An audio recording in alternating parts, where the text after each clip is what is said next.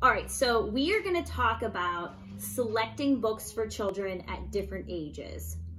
I loved reading with my boys from the moment they were born, at any time of the day, bedtime, nap time. Find yourself a time during the day where you can fit in reading in a consistent way. Make it a routine.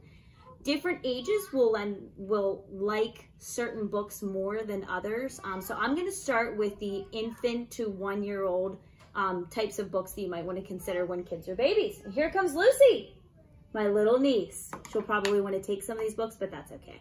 So for babies, infancy through age 1.5, these are some really good books that I love. If you do like the little Farm Friends collection, there's a lot of different types of books. There's truck books, there's construction books of these kinds. They're the baby touch and feel. They have not very many words per page, a couple words per page, and lots of things for them to feel and touch as you read with them. Point out different pictures, animals, tell them what the pictures are. I like the small lift-a-flap books for little kiddos this age too. They can practice their small motor skills and lifting things up, seeing different pictures. It makes it interesting for them to see what's under the page. Another thing for 1-year-olds is that they may want to pick up this book and chew on it. So picking durable books are a really good choice too.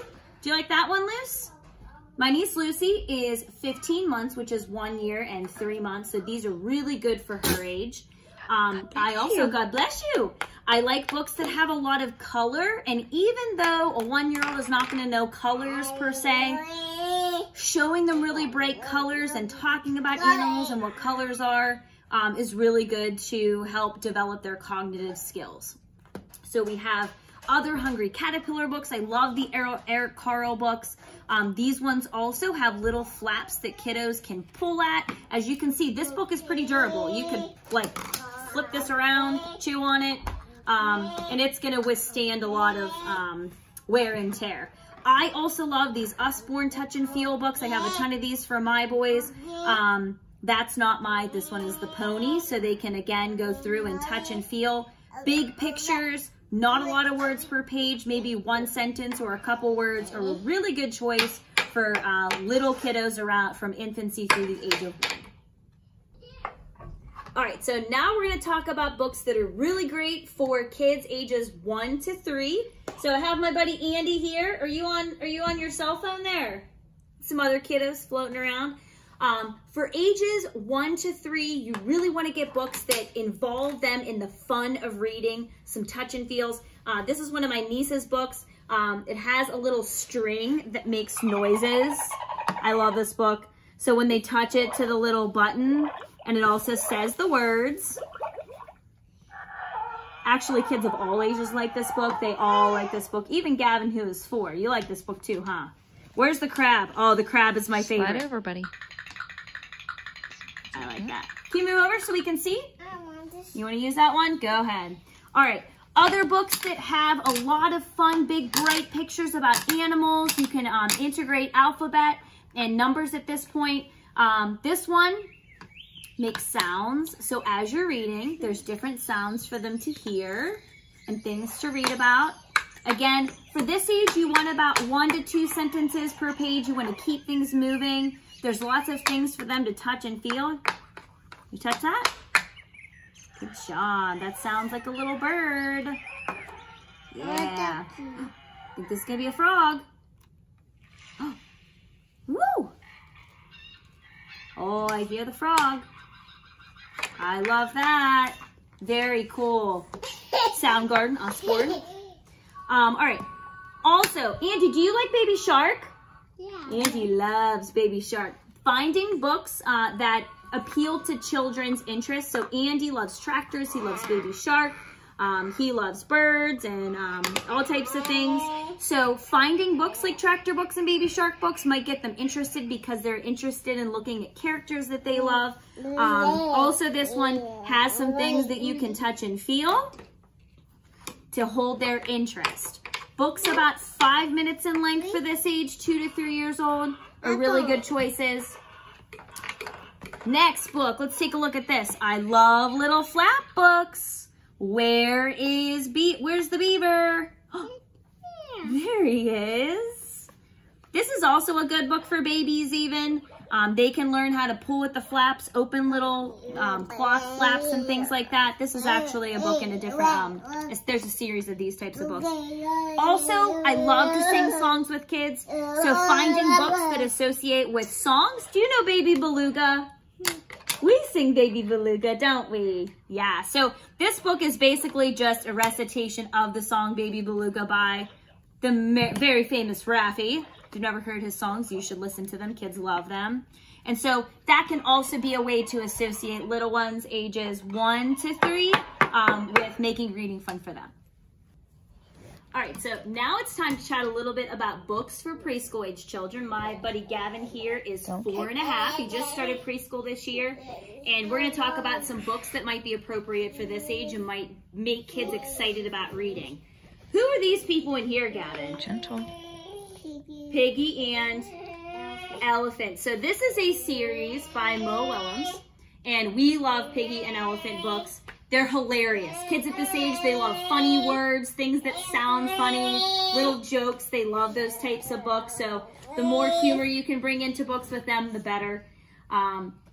If you haven't already, start talking about identifying letters of the alphabet and identifying words and sounds that go with each letter. So talking about how the C makes the K sound and camel sounds like, makes that C sound. D is for donut. I have other kids joining me in the background, huh?